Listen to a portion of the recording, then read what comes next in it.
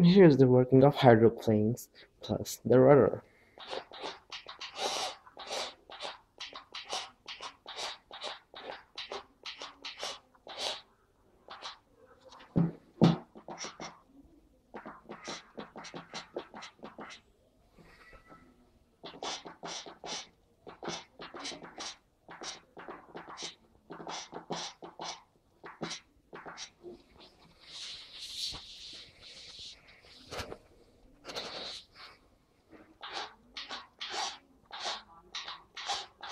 This is if it have to swim in a straight way into the volume of water, and if I tilt them in this angle, now it will swim upwards for the surface of water, and if I do like this, then it will travel down below the bed of the sea.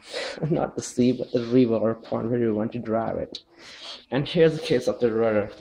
It is straight a little bit. Yeah, now it is straight. Now it will travel straight forward.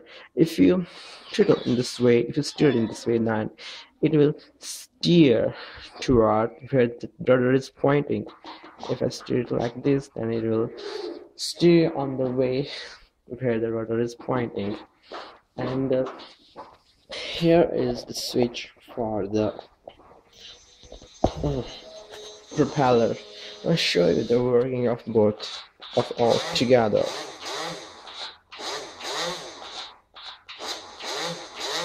That's my umbrella.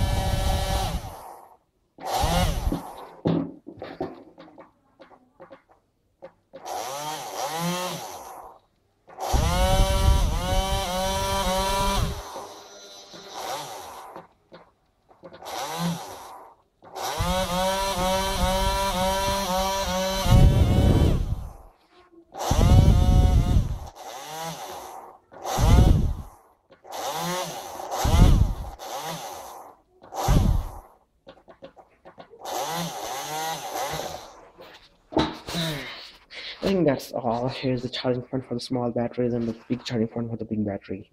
It is of 6 volt 4.5 ampere hour.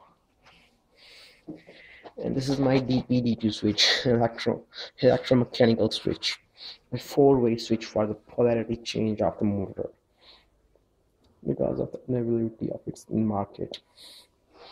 I had to construct it like this.